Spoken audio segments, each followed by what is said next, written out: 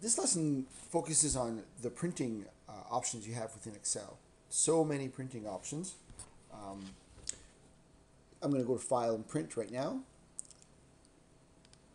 And from here, you have this whole list here. Of course, you can choose the amount of copies you want to print. But more importantly, you want to decide what it is that you would like to print. So if you want to print the entire workbook, that it would mean every single sheet in the workbook. So every part of every sheet in the workbook. Now, rarely do you want to do that, but you can do that.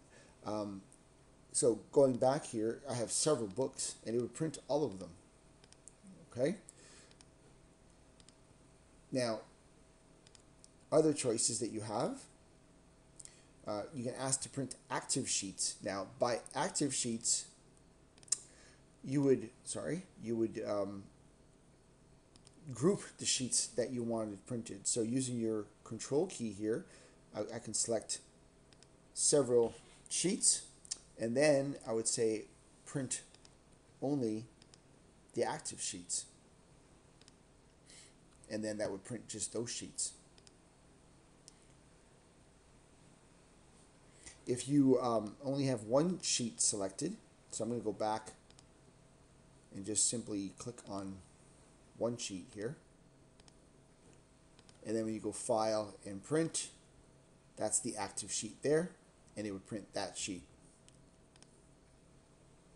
Selection is exactly what they mean. So if you only wanted to print, let's say, this part, when you go to File and Print, you would ask for Selection, and it's showing you here that it's only going to print the selection. That's a very, very popular feature. Now, the same way of doing that would be by defining a print area.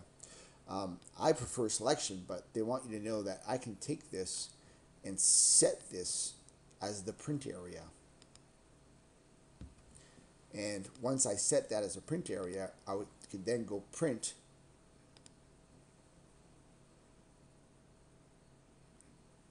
And I believe just print selection would work. It would just go print automatically. So that's how you could set the print area. If you want to remove the print area, you would come here and you would clear the print area. So let me just try, let's experiment here to set that as the print area. And now when I go File and Print, there's a preview, all right? So it's only printing that, so I just have to hit Print and it will automatically do that. So you can print selection, or you can select a print area and print it that way. Almost too many choices, right? Now, if you have something set as a print area and you get here and you realize, no, I don't want to use a print area, and you don't want to clear the print area, yet more choices, you can actually say, okay, print the active sheet, and then I want to ignore the print area. So if I click this, it'll ignore the print area and it'll print the whole sheet. So more choices yet. So if you have a designated print area and you don't only want that printed, you do have the ability to check that so that you ignore the print area. So that turns it on or off. That's a bit of a new feature. More information here. If you've got, so I'm going to ignore the print area here, and I've got a sheet that goes just barely onto 2 page here. Now that could be very, very annoying. And so what they've done is they've given you the choice here where from no scaling, I could say fit the sheet on 1 page. So that used to be called shrink to fit.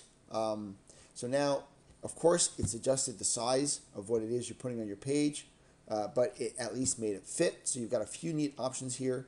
You have fit all columns on 1 page. You've got fit all rows on 1 page, or fit everything onto 1 page. But understand that things are going to get shrunk, right? And then you've got custom scaling options where you can adjust the size of your worksheet so that if you make it smaller, of course, there's a better chance that it's going to fit onto your page when you print it. So a great many useful, practical options when printing.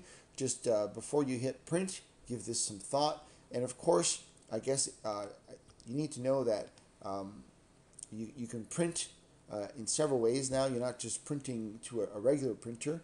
You can go to a document writer.